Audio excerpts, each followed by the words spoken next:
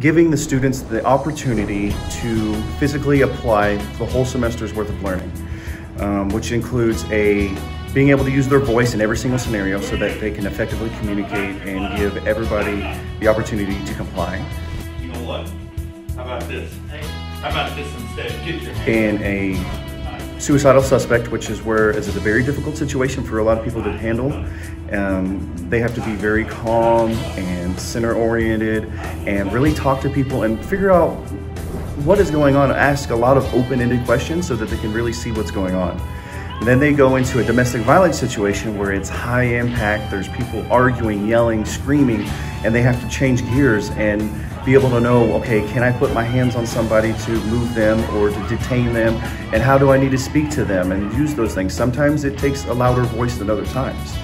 And then they also go into a building search where they've been told that there's a burglary in progress and they don't know how many suspects, so not only have to cover each other's backs, they have to look for a suspect, and there could be possibly other suspects. Of course, like anybody else, they have that fight, flight, fear going on, and so it's easier when it's their teacher that they know sometimes to come in and put hands on and arrest me and do those things.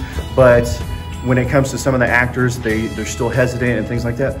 But they've been doing it only for the last 3 or 4 months for the most part, really heavy hands-on. Yeah, they've been learning about law and that's the track they're on, but this class is so special that they get to actually come in, put hands on, and actually physically apply.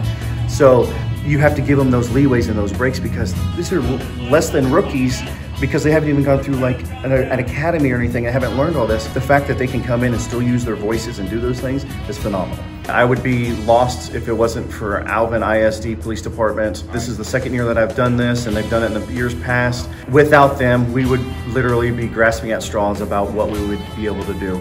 Anytime I need anything, I can reach out to them and ask them, and they go above and beyond every single time in order to help us out. This is about teaching students about the law so that if they want to go into it, sure.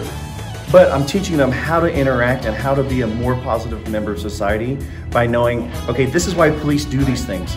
But they enjoy it so much because at the end of the day, when they come and say, hey, Mr. Morrison, I really appreciate today. It was a great learning experience. That's all it takes.